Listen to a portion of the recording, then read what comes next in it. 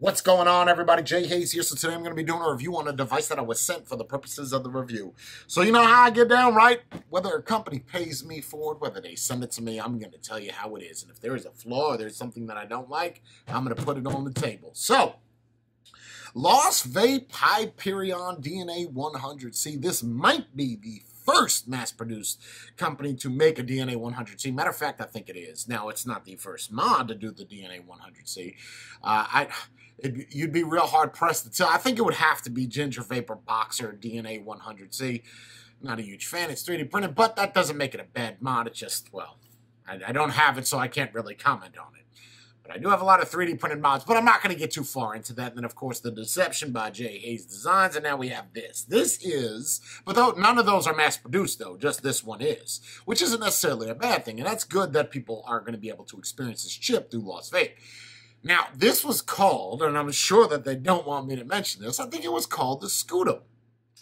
It looked like it said Scrotum, though, and they changed that real quick with some feedback on Instagram. It went from Scrotum to Scutum to Hyperion.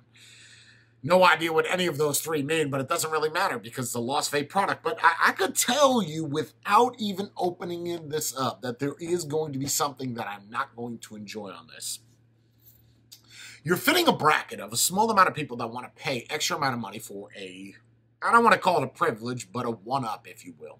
We're talking about a DNA100C here instead of a DNA75C. What's the difference? Not really a whole lot, right? Efficiency is essentially the same. The power is essentially the same. And not many people are going to use 75 watts on a single battery, let alone 100 watts on a single battery. But there is that cross-compatibility of a USB-C that people fucking love. And why they promote the charging through a board like pass-through, I have no idea. Not a fan. But that doesn't mean that this is a bad device. However, I have not even taken it out of the box yet to know this. I just know by looking at it that this has got something similar to the Aegis series. Before that, the Heat Vape Invader series, which was way before the Aegis Indestructible. So, the market, going back to what I was saying, DNA100C, small market. High priced. And then you have rugged. So this is designed for the rugged construction worker that likes high-end chips. That market is going to be extremely slim. So without further ado, let me bring this down, show everything inside of the box. Hopefully I like it. I hope it's not huge. That's going to be a huge turnoff for me. So without further ado, let's flip it. All right, what we're looking at is the Hyperion DNA100C, and you can see that that's waterproof, and I think it's IP86, 68, 35, 68. Waterproof, dustproof, shockproof on a DNA100C. I get the idea of it, but I'm going to show you the Vape Mirage on a side-by-side of this, and you're going to see what I really did enjoy and some of the flaws of that product after using it for an extensive amount of time. Guys, I use a Vape Mirage at home, but again, I'm going to show you that when I open this up. So without further ado, there it is, the back side of the box. You got to scratch and sniff down here. Nope, that's not what that is, but let's just say in theory, if I do scratch this, if I do lick it, that's me licking it. It's all wet now. You can see that. I did, in fact, lick it and taste it, and it smells like body deodorant, but it tastes like vanilla cucumbers. Big fan of vanilla, not cucumbers. But let's open this up and let's see what it looks like on the inside. Oh, and then you'll see down there on the corner, it does say blue splatter. So you only get these in black. There is a gunmetal option, but apparently the only thing that changes is this little section here. Well, that's a cool looking box. That kind of reminds me of my seat on my RSQ8. That's cool looking. I can get down with that, even though you're just going to throw that away. The most durable DNA mod. I don't know if that's something worth... What is that?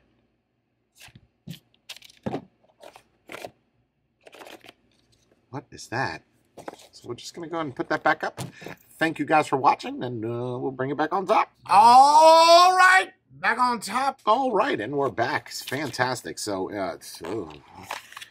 I'm just going to let my brain sink in that design real quick, because that looked like Rainbow Bright took a shit on the side of that. But sure.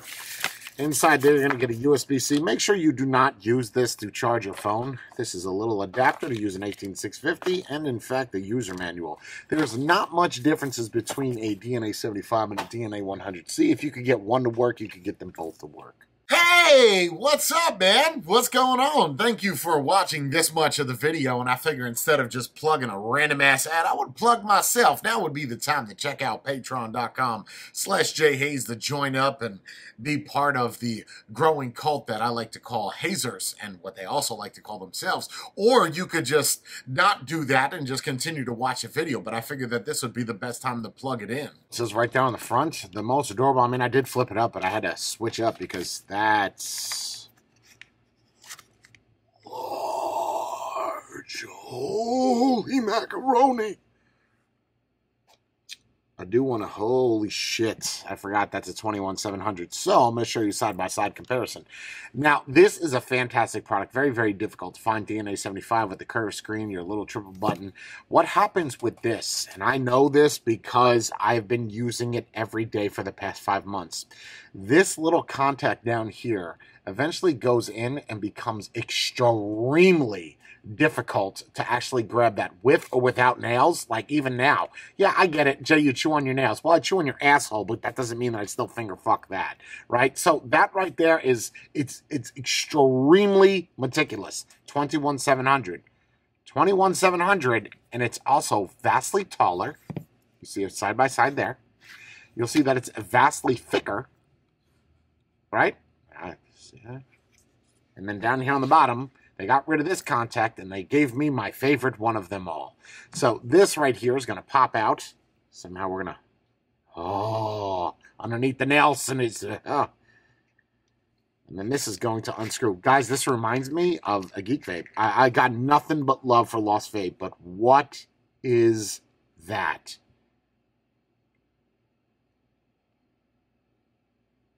It would have been cooler if it wasn't glitter. I feel like I'm going to get that on my hands. And we've all been to the club in the 90s, right? You try to hide from your girl that you weren't out fucking last night. Meanwhile, you got glitter all in your ass and on your feet. How'd you get that? I don't know. I don't know. There's your USB-C on the bottom.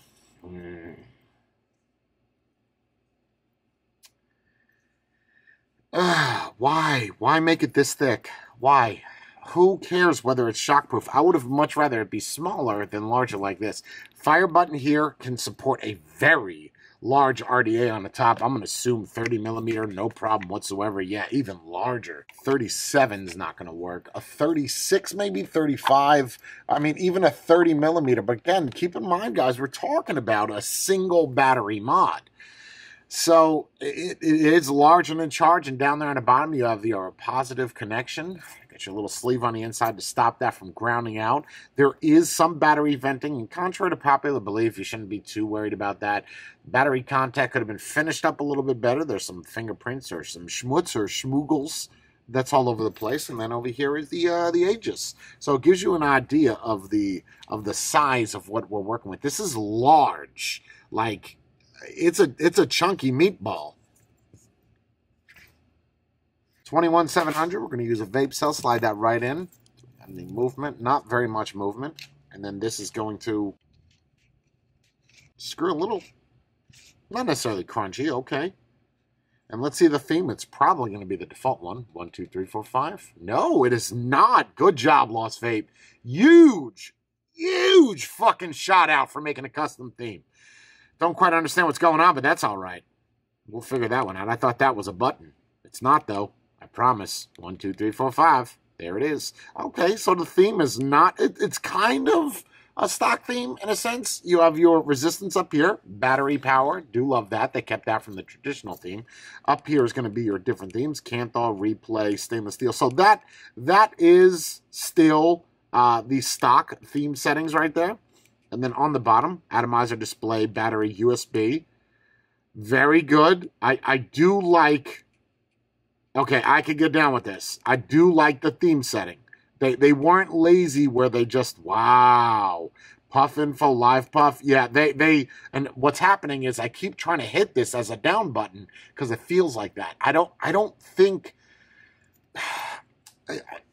People are going to disagree. I don't think they should have added the USB. I get it. You're going to say, well, what about changing your own theme? I don't know. Maybe make it where you take the battery out and the USB's there, since that's already sealed. How often are you really going to use that? And if you're using that to charge your mod, you're fucking wrong. There is a screen protector on that, so as much as this is a protected mod, I am not a fan of this at all. As much as this is protected, so is the screen, so is the chip. So that's good. That's very good. And we'll go back down here to about. Look at that. Great. I just did it again. Back. And we just hit the fire button and we're back in the mix. Again, the theme is very attractive, so I do have to give them that. We'll talk about it more on the top about what could be changed, what could make this better. But this, I can automatically tell you I do not like. So once again, that is the Hyperion DNA100C by Lost Vape. Let's bring it back on top. All right. Back on top with the Claire's Boutique or K Jewelers purse. Maybe a little bit of KB Toys. DNA100C Hyperion by Lost Vape. Let's talk about it. Okay, I do like that too. I like the look. Like, that looks nice. The theme, they did good. New coil, I love it. Little check mark. That's nice. I do like that, legitimately. I'm not being a smart ass. 47 watts. Let's see. Here we go. That's clearly not enough power, and that's totally saturated.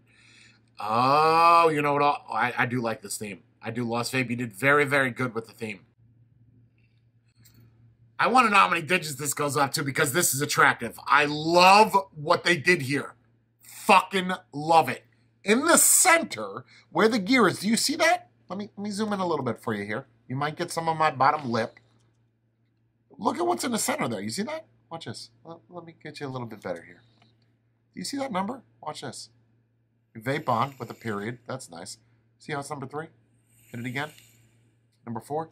I love that so much. Because it's like the hit count on the bottom. I'm subtle, but I'm not. It's like a transvestite. You look real nice. So you see what's underneath the dress. The coil is way too saturated. Why? Why did you make it waterproof? Is it because you saw the sales of other mods that are also waterproof and said, you know what, we're going to do this too? I don't like that idea. Let me tell you why. If you would have made this same mod that I have in my hand, the Mirage, with the DNA100C and fixed that battery door, this would sell like crack. Better perspective. If you got Lost Vape, look, I know you might not be happy with this review. And I feel you. I do. Because if I was a company I heard this, well, it wouldn't bother me. I've seen people break my shit on video to prove a point that I was an asshole. I like the idea of the 100C. I like the idea of you making it a 21700. What I don't like is the battery contact on the bottom. I hate screw caps. I hate thick, bulbous mods. And there's a lot of people that are just like me. I get it. There's going to be that guy like, oh, I drop my mod all the time in the fucking puddle. When's the last time you dropped your pack of cigarettes in a pack of a puddle? That makes no fucking sense at all. But I'm going to run with that. When's the last time that you drank? Why are you drinking puddles? You don't have a faucet in your house. When's the last time that you've dropped a pack of cigarettes or your cigar in a puddle? Never. When's the last time you were working on a roof and you're like, oh my God, I'm welding a truss. Actually, I don't weld that. I'm hammering some plywood on the roof to lay some shingles. Oh, shit. There goes my Newports. Never. You know why? Because you're not on the fucking roof. So there's that. What market is this for? I don't understand. Lost Vape, I cannot stress to you enough here. I swear, dude, I bet my YouTube career on this. If you guys went back to this and sold this for $180, you would sell this for days. Look what happened with the Wismec RX Gen 3. Okay, now this is to you, Lost Vape. This battery door is a piece of shit. It can't even stay closed anymore. But I love the mod because it's small, compact. You guys did that with DNAs. What happened? What makes you think that this... Test me. Test me. Say, Jay, hey, that's not going to sell. Go ahead and make 500 of these. Make 1,000. And they sell better than this all day. Especially if this price point is the same as this. Get it? It's a DNA 60. I get it. I do. I understand. I still back that argument. When you guys made shit like this and like this all day, nobody wants this. We've seen this style 1,000 times. What did you do differently? You made it a DNA100C. Good. Now, if someone does use this mod, like you're intending it to be used with this IP68, where they're going to drop it off of rooftops or they're delivering their ice cream in their tractor trailers, and for some reason they drop it and run over it, and the milk pours all over it, and they drop it in their cereal bowl, how expensive is that going to be? How expensive, sorry about that, is my tongue gets afflicted. I think quicker than I speak. So as I'm trying to say what I'm saying, I'm already working on the next sentence. I'm trying to be one step ahead of you and myself. How expensive is that going to be to replace? And where are they going to send their milked up tractor trailer driven mod to? Ohio? To have them fix it and put a new chip in this. You were better off using a proprietary chip, but at that point, you would have just been like Geek Vape. So where did you get different? The chip. It's hard to not like this product because of the chip that's inside of this. But even this on the side is very reminiscent of Geek Vape, Fanny Vape, Fubu. You pick your company, that's what it is. You guys separated yourself with the Centauras, the Hyperion. Amazing fucking piece. Go look at your sales of the Hyperion. People want that. They don't want this. Those are facts. And so therefore, I cannot give this a rating. But I'm sure you probably want one. You're just not gonna like it. I would rate this a 3 or 4. Again, I'm sorry, Lost Vape. It's just the way that it is, man. I understand. You paid for this review. I understand. You don't want me to be this raw. But guess what? No money is gonna make me sell out. And this is my address to you to make it better. I challenge you to go back to your old ways and watch those sales go way up. Put that 100C in something like this. I'll even show you how to make this better. I don't even need to show you. You've already done it in the Hyperion. That front face plate with this design, you will sell those all day. Fix this battery cap. Fix this battery cap. I get it. You did this battery cap this way because, well, it just works.